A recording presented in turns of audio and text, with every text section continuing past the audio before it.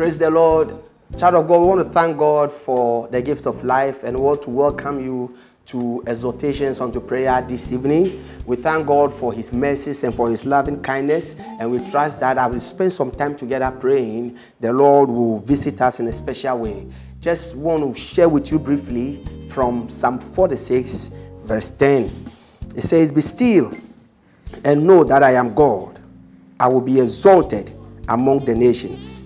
I will be exalted in the earth." Hallelujah. Now the Lord is made a statement. Psalm 46 is one of the most beautiful psalms. It's a psalm of encouragement. It's a psalm that talks to us about God's power. It's a psalm that talks to us about the fact that the Lord is strong, He's mighty, and the forces of nature cannot in any way impede His will and cannot thwart His purposes over our lives. In this particular verse, the Lord made a certain important statement, and I think that every child of God must receive that particular word into your spirit. It's a blessing. Just get it again, and I'm going to read it again. You know, the psalm begins this way: "The Lord is our refuge and strength, a very present help in time of trouble. Therefore, we will not fear, even though the earth be moved and the mountains are moved into the sea, even though the seas are raging and the storms are rising up, even though the sun is refusing to give a light and the moon refuses to shine." It begins to describe a very chaotic situation, and it says that in the midst of all this, child of God, he says, "Be still and know I am God." Then he continued by making this statement, and that is the most important statement that I want to dwell on and I want to use to encourage you this very evening as we rise unto prayer. It says, "I will be exalted among the nations. I will be exalted in the earth." Now this is a statement that God is making. It says that I know what is going on, and that psalm was describing a situation where it is very difficult, it will be very difficult for any human being to remain calm. It will be very difficult when you see the mountains moving and the storms raising and describing very chaotic situation and environment. And he says in the midst of this, "Be still." Why is he saying be still? He says, "Because I will be exalted. I will be exalted in the earth." It doesn't matter the storms. It doesn't matter the dangerous things that are happening. It doesn't matter the difficult things you are seeing. It doesn't matter the chaos that is surrounding you. In the midst of all this, the Lord says, at the end of it, I, the Lord God, I will be exalted.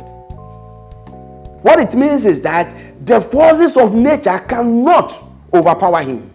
Not everyone goes to war and can tell you that at the end of the day, I will be exalted. Many go to war believing and hoping that they will survive. But this is God who is saying that I can see what is going on. I can imagine and I can see what is going on in your own life. I can see the distraction and the chaos that is surrounding you. But in the midst of it and at the end of it all, I, the Lord, I will be exalted. You know, it brings to mind what we call the doctrine of providence. See, miracle is when God stops natural law. He intervenes into nature to do what He wants to do, to save a situation. When God is creating a miracle, He's coming to, of course, doing something which is miraculous. What is happening is that He is stopping the laws of nature, and then He will intervene and He will perform something. But sometimes God decides not to perform a miracle. This one is called providence. He allows the negative things that are happening to happen, and He uses all of them together. But the end of the day, when everything is, when all those things that are happening that appears to be chaotic and destructive have finished happening, you realize that something beautiful has come out of it. That is providence. And for me, that is even greater than a miracle. Because He does not step into nature to stop the laws of nature, to thwart the laws of nature. He allows everything that is happening to happen. But He says, at the end of the day, I will be exalted. That is what the Apostle Paul meant when he said that all things work together for good. when terrible things are happening, at the end of the day, all the negative things, the things that seem to be negative, they will all work together for your good. It is called providence. And that is what God is saying, that I am huge, I am big, bigger than my creation, and bigger than any force on the face of the earth. No matter what is going on around you, and no matter what you are seeing with your eyes, no matter what you are hearing with your ears, he says that when everything is over, and when all is done, I, the Lord, I will be exalted. In your life too, whatever storms are going on in your life too, whatever doubt and fears and disappointment are going on, they have started. The storms may be welling up. You may be on the verge of being afraid and being captured by fear. He says, be still, know that I am God. Why? Because when the storms are over, you will realize, if you can trust me, if you be still, you will see that I, the Lord, I'll be exalted. I came to exhort you. I came to encourage you, child of God. I came to encourage you that the God you are serving is the God that can get himself exalted and glorify his name, even with the terrible things that you appear to be seeing in your life. I will be exalted. I don't know what you are going through. I don't know what you are seeing. I don't know what you are hearing. But this word is what I want you to put into your spirit. And anytime you see them coming to you, remind yourself of them. God says, it doesn't matter what is coming at me. It doesn't matter what I am hearing. It doesn't matter what I am seeing. When all is said and done, he said, I will be exalted. I will be exalted in the earth. I will be exalted in the nations. In the same way, he will be exalted in your life. He will be exalted in that situation. By the time the story is over, when we are writing it all, it will be God being exalted. It will be God being lifted up. We will just sit and ask ourselves and find out, how did he do it? We will say that this is the doing of the Lord. It is marvelous in our eyes. When the children of Israel were released from captivity and they were coming back, they sang a song. They said, when the Lord turned the captivity of Zion, we were like them that dream. We were like them that dream. We were like them that dream. Because it is so surprising. We never believed it was possible that by this time we are returning, we are coming back. But the Lord has done it. Therefore, the nation shall say that the Lord has done great things for them. That shall be your story also. If only you will be still and know that he is God, you will see that he will be exalted in your life. This evening, it is the season, it is the moment, the period in which we are, a period that can make you so sick, the period that can make you begin to worry and begin to doubt whether your God is with you. But this is what he's telling you, be still. Know I am God. Because when it is over, I, the Lord, I'll be exalted. If you want to see the Lord exalted, if you want to see him lifted up in your life, in your house, in your business, in your family, anything and anywhere, any aspect of your life, he says, be still. Know that I am God. If you do so, I will be exalted in the earth. I will be exalted in your life. I'll be exalted in your family. I'll be exalted in your marriage. I'll be exalted at home. I'll be exalted everywhere you want me to be exalted. If you are still knowing, acknowledging that I am God. This evening, child of God, if you will be still and know he is God, when all is said and done, your God will be exalted. God bless you. Rise up even as we enter in this season of prayer. Hallelujah. I know that I am God. Be still and know that I am God. Be still and know that I am God. Child of God, we are coming through this moment with you to pray with you. We just heard the word of God from Pastor Andy, and we have been admonished to ensure that we keep our posture and be still, for the Lord will see us through. Our first prayer is that we are going to pray for God to endow in us the character of prayer. You see, there is this character that we need to post out to the world to know that we know a God who is able to keep his people. And this moment we are going to pray for that character to trust God, that character to live fearless, that character to know that there is a sole God who is able to keep his own, and he will not cause us to fall, snare into the hands of the wicked. He will keep us from falling. We are going to pray to God and thank God for the word that he has given to us. And after that, we will pray for God to endow in us that character that we need to be able to stand in this time. Can you pray with me? We want to thank you, gracious Father, oh God, for the insights of your word. The Bible said the entrance of your word gives us understanding to the simple. We are praying, oh God, thanking you for the beauty of your word that you have enshrined through your Son and your servant, and he has given to us this very moment. We know that you are the God that keeps your own from falling. You are the God that keeps us through the things and the difficult times of life. You are the God that sustains your own. You are the God that keeps us going. When the storms keeps rolling, you keep us together.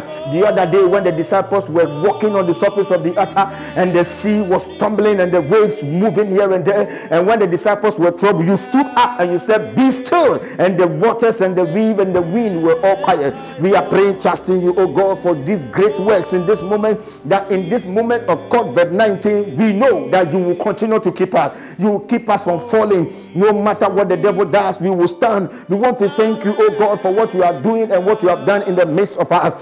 Many nations are terrified in this moment, but Father, you are not moved any inch. You are still God, and in your Godship you reign in your capacity. We want to thank you, oh God, that you have continued to keep us. We want to thank you for your sustenance. We want to thank you for keeping us. We want to thank you for the nations, for the church and the diaspora, and all the good things that you have done for us. We thank you, we glorify you. Father, we are praying for the character to be able to live in this time. This is the time that men will be able to keep their posture, and if they know your word, they will be able to know that you are God that keepeth. The Bible said in the books of John chapter 15 that you are a good shepherd, and in that shepherd life you take your flock up and you bring them back home. We are praying, God, that in your shepherd hand you will keep us from falling, that in your shepherding hand you will keep us safe, that in your shepherding hand your staff will comfort us, that we will not fail, oh God, play to the enemy, that in this time we will keep on keeping our posture, and the character that you are giving to us will help us to know you,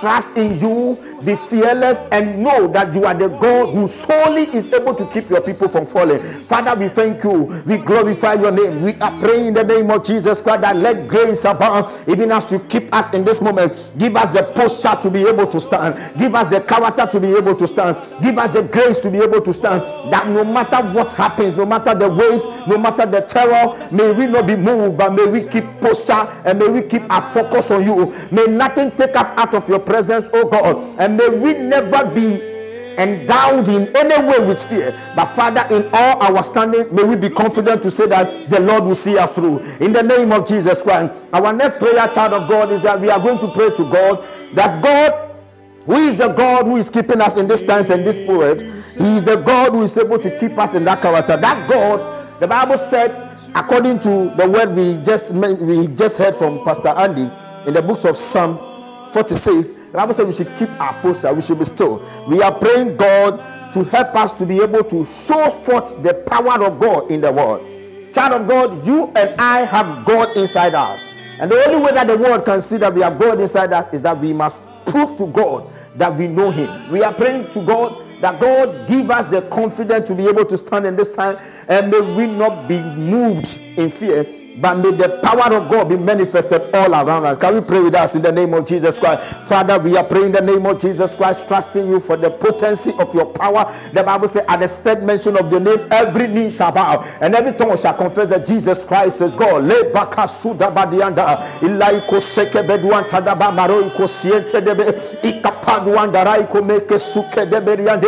are praying, our God and our Father, that Father, cause the world to know that you are God. And this moment when physicians don't know what to do, when medical doctors don't know what to do, this is the time we need you, oh God, to show forth your power, that the world will know that you are the God yesterday, you are the God today, and you will make God forevermore, and your potency is as potent as never before. We are praying, oh God, our Father and our King, that let your arm of pity be able to lift him up, let your arm of victory be able to lift us up. When we are down, broken to end, may we be put together. When we are side and we are strong apart, may we be put together. When we are taken and we don't know where to go, may we be shown your direction. God, let grace abound for nations, let grace abound for Ghana, let grace abound for all people who don't know what to do, and even nations that are troubling so much with this COVID-19. We are praying, oh God, that Father, you make a way where there seems to be no way. You make a way where there seems to be no way. That you are calling us to be still, for you will see us through. Just as the psalmist said, that God will see us through, and He will exalt Himself among nations. Let nations hear your name, God. Let nations know that you are God. Let nations know that you are the same yesterday, today, and forevermore. And you continue to reign in your capacity as God, and nothing can be compared to that. We want to glorify your name in the name of Jesus Christ. We pray. Our final prayer, we are going to pray this final prayer. And in this period, we are going to tell God specific things. What specific things are we going to be telling God at this moment? We are going to tell God that he should manifest his healing in these times. It has been proven ever since this disease came to confront nations that there have not been any cure or no vaccination have yet been gotten. It means that the stripe of Jesus Christ, which was being prophesied by Isaiah in Isaiah chapter 53, that in that stripes we are healed. We are going to charge God to manifest that healing power to us. All nations together. We are praying together that God, in this moment where we don't know what to do, in this moment where we don't know what can cure this disease, we don't know what can cure this virus, this pandemic, we don't know what to do, God, may we witness the healing power of you coming through for us, delivering us in all dimensions. Can we pray? Can you pray with me? The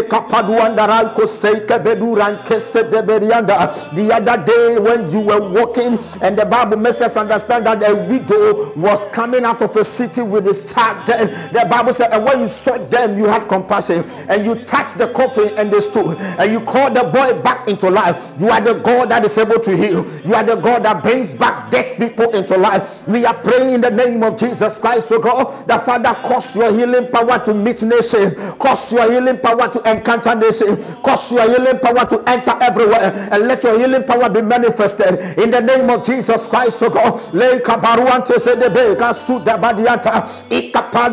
Masude bedere katsuke de beriata ikurianto seike mekedebo raiko parianta saika imanora intese de beruku pareke teseke debe. You are the God our healer, you are the God our deliverer, you are the God our shepherd, you are the keeper of the brethren, you are the owner of the church, the keeper of nations. All nations together are in your hand. You exist in your capacity as God. You are the God that exists on your own, and you do as so you desire, and out of it you bring glory to yourself. The Bible says at the end all things will work together for our good. We are praying for nations, so God, that Father, let your healing hit every nation, that it will work together for our good, that men will know that God is the same yesterday, that this God is the same today, that this God is the same forevermore, that as he was those days, so is he now. As he was able to heal people those days, so is he able to heal them. The Bible makes us understand, oh God, that even the disciples could manifest this power of healing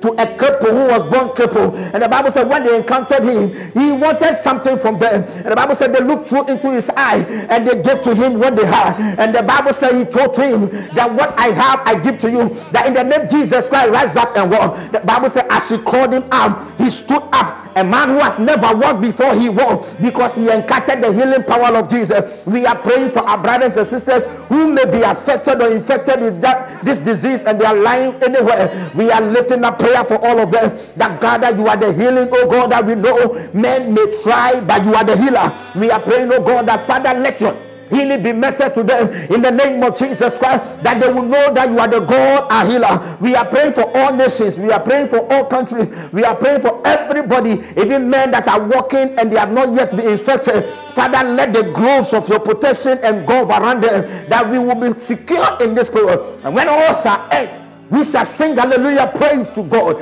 and say that indeed this God who has informed us and encouraged us that we should be still, he is indeed able to keep his own. May your name be glorified, our God. May your name be exalted. Exalt yourself among nations, and you exalt yourself in the air, that men will know that you are God. Thank you. In the name of Jesus Christ we pray. Amen.